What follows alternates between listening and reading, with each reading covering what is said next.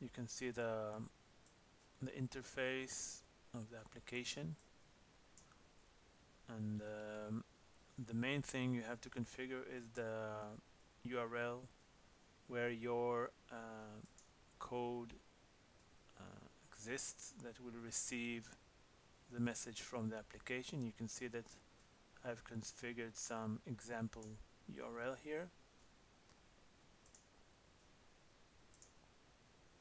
You can click on the test button and then you can see a message OK if everything is configured fine. We can see an example code. This is the code that the app will contact in order to send your message. Okay, and here you can grab the phone. Here in this code you will grab the text message. Here in this example we are writing the information into a file. Okay, so this is the example file, and we will send the message. Okay, when you send the message, you can see that the app captured the SMS message,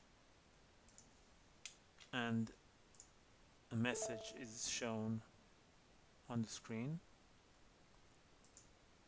and we can see that the file was updated with the correct message. So there's two things. Again, I'm saying it again.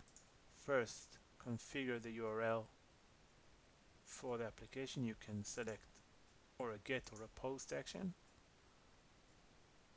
and write the code. This is a PHP example, but any code will do.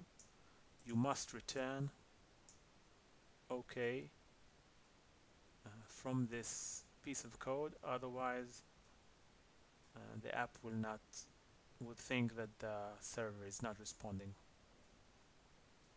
That's it.